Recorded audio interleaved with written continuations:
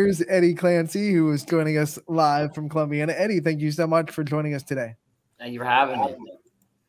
Let's first and foremost talk about this season experience for you. We talked about the rainouts with Riley a bit too, but we got to talk about it with you as well. Talk to me about battling through the rain and trying to always stay ready, what that means to you, and how have you been able to take that this season? It's kind of heartbreaking when you're like in the middle of class and then you get that tweet from Wolf saying that the game has been postponed, and you just have to think about, like, what are you going to do at practice today and make sure that even though you're not having a game, you're going to get into the cage and swing as good as you can, make sure that you're working on anything you need to work on. So when we do finally get that game, then you're ready. Eddie, the hat game is strong. I love it. It's a sharp hat. When you're looking at this season and the stops and the starts, and like Ty said, trying to find momentum, what has been the biggest thing that you guys have done to really get confidence and get momentum in this season?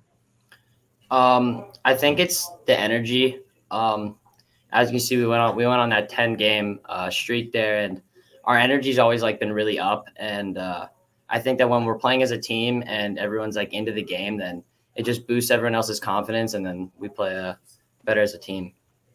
Who was a role model you had coming in as a freshman going into this Columbiana program, and how did you translate that and become a mentor now to see in your senior year? Probably Evan Keneally. I started as a freshman as a first baseman, and he was really like the person that guided me into all the ins and outs of high school baseball, and I really thank him for that. Like you said, you started as a freshman. What do you think, if you looked at freshman Eddie to senior Eddie now, what are the biggest things you've grown in and the biggest things you've learned throughout your high school career? I think the biggest difference was, this year I did switch to second base. I think that learning like how to find what I'm better at as a player, switching to second, I really found myself, and I was able to do a lot more in the field than I was at first. And then batting wise, I think being able to just see the pitches better and really work on those as I got like older and stronger, and it's just made me a lot better. Use this advice for incoming freshmen as well, but what is something that senior Eddie would suggest to freshman Eddie to do more, looking back at your whole career now? Definitely hit the weight room a lot sooner and try and get bigger. I was very small my freshman year. What about school? Talk about the favorite subjects and some of the teachers in the school system that have really impacted your journey. I think Wolf, not just as a baseball coach, as a teacher, able to take his classes and his elective broadcast. That's actually how I found out what I want to do in college. I think the electives here are really nice because you get to see a lot, and I know a lot of students here really found out what they're going to do in college based off the electives here. So break the news. What is it? What is it you want to go into college for? What's the plans then for Eddie? I'm going to go into digital media production at Slippery Rock. Going to be behind the scenes of, like, say, your show or something like that. You know, I just got to say, a chair is always open at YSN after you get your degree. You know, don't be afraid to call us up. When you look at some of the things that you set as a personal goal coming into this season, what were some of the goals you set? And then now that you look at it, we're almost at the end of the season. How would you grade yourself on those goals that you set and how well you've done it in accomplishing them? I think at the beginning of the year, my goals were to be 100% in the field. Currently, I've kept that goal. And then batting, I've struggled a little bit lately in these past few games, but hopefully by the end of May and going into June that I will be able to get my batting average up and complete all my goals of hitting as well as fielding. You guys play a tough schedule, and you got some really good wins under your belt this season too. Talk to me about that mentality you have to have playing up divisions and being a Division III school, playing Division I schools, playing Division II schools, and very good Division II and Division I schools at that. I think just going in, not really caring about divisions. We look at ourselves as Columbiana baseball and not, we're a small D3 school. we know that we have the ability to beat D1 and D2 schools. And so we're going to go in there and we're going to play as hard as we possibly can and play to the best of our ability, which is being able to beat those D1, D2 schools. Yeah, and you had some really big wins on the year against those D1 and D2 schools. What kind of confidence does that give you guys going forward, going into this tournament where you're not going to see teams that big, you're going to see teams that are more in your level? What kind of confidence does that give this program going forward? I think it gives us a lot of confidence looking at the people around us and the people in our division, knowing that we can beat the top schools in our area and higher divisions, that when we finally come back down to D3, that it's going to give us a lot of confidence that we'll be able to beat them and we can go in there and play our best. And we know that in the end, we'll come out on top. Talking about going on a 10-game win streak to start the season before dropping a few games. Obviously, dropping a few games can be seen as a momentum killer, but is there a way that you guys can flip that? And if so, how have you guys been able to flip those losses into generating more momentum? I'm glad that we had these losses right now, because it shows us how a loss feels. And now we know how bad it hurts to lose, especially 4 straight. And it's really given us the energy and the will to win when we kind of got into a little slow slump there. But now, as we saw last night with the walk-off, just the energy and everyone being into the game, all watching, yelling, screaming to our batters, just to get everyone the momentum to keep going. It really gives us the will to win. Eddie, if I were to ask a underclassman in next year after you graduate, what kind of impact you left on this program, what would you hope their answer would be?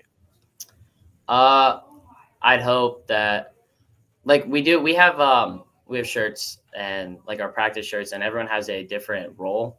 And I'm a bore, so it's really getting down, doing the dirty work, stuff that's not going to be seen in the papers much or be really known. I'm not no home runs or crazy pitching, but I hope that they see me as a solid player that got the job done when he needed to.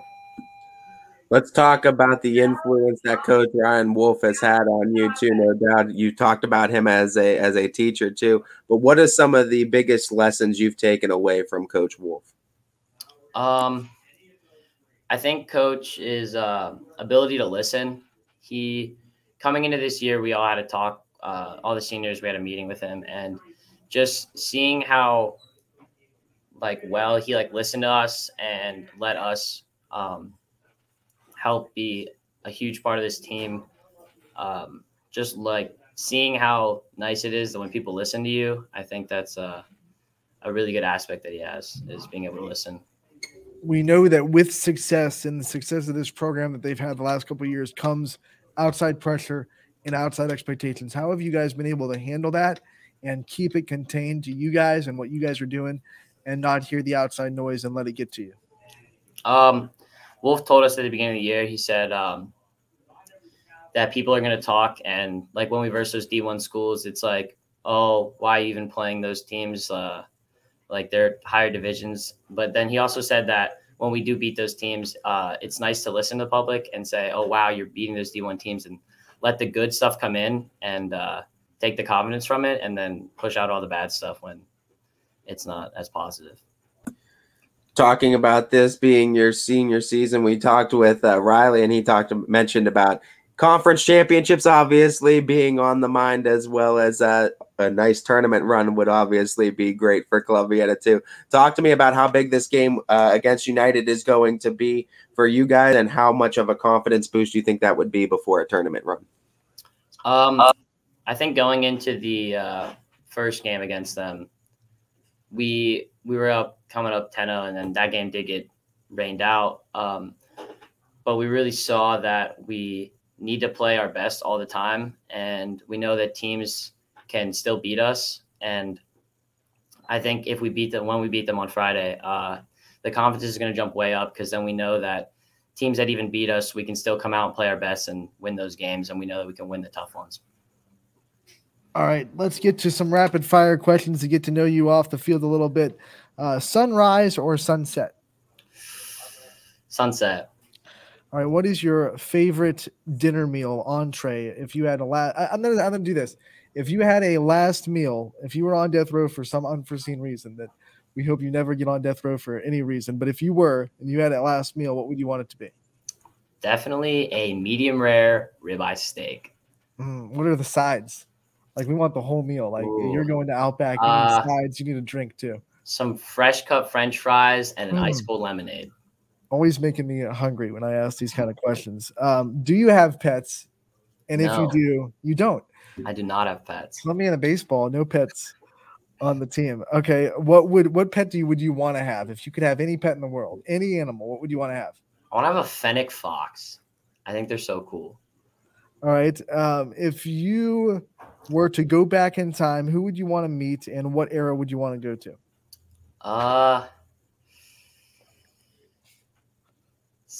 The Roaring 20s. Ooh. Would you want to meet anyone from that area? I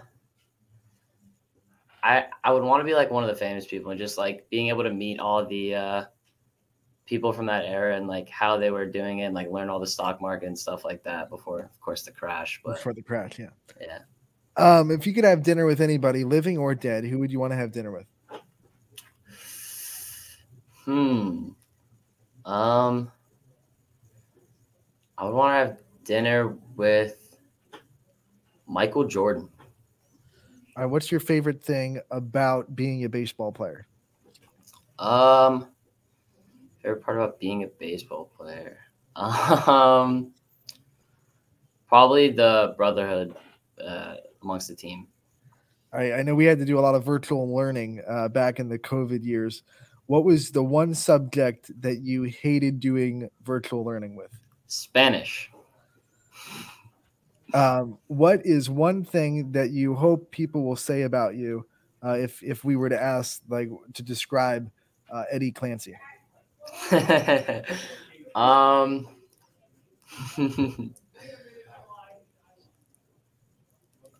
Smart. What was the last Netflix show that you binge watched? Last Netflix show I binge watched was It's been a while. Bridgerton. All right. What fictional death hit you the hardest? Fictional, definitely May in Spider-Man. Oh, that's a buzz one. On a scale of 1 to 10, how messy is your room right now? Right now, like 10 being the worst. 10 being like you can't even get through anything. A 2. Oh, that's good. Good job. I think your parents would be happy about that. If you were to own your own company, what would you want it to sell or advance in? I'd want to sell computers. What was your last impulse buy? Huh? What was your last impulse buy?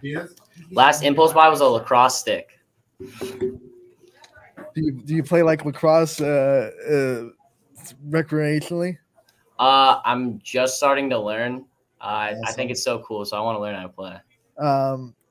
What teammate do you get in the most mischief with? Definitely the next one, Trevor Deering. All right. Eddie, thank you so much for taking the time to join us. But before we let you go, we do want to give you the time to thank your support system, the people that are always there for you, and the people you wouldn't be here without. Definitely want to thank my parents, always pushing me to be the best, and then my friends that I've grown up with. All right, Eddie, thank you so much for the time and coming on to join us. We love talking to you. We wish you the best of luck the rest of the year, and we'll talk again real soon. Thank you.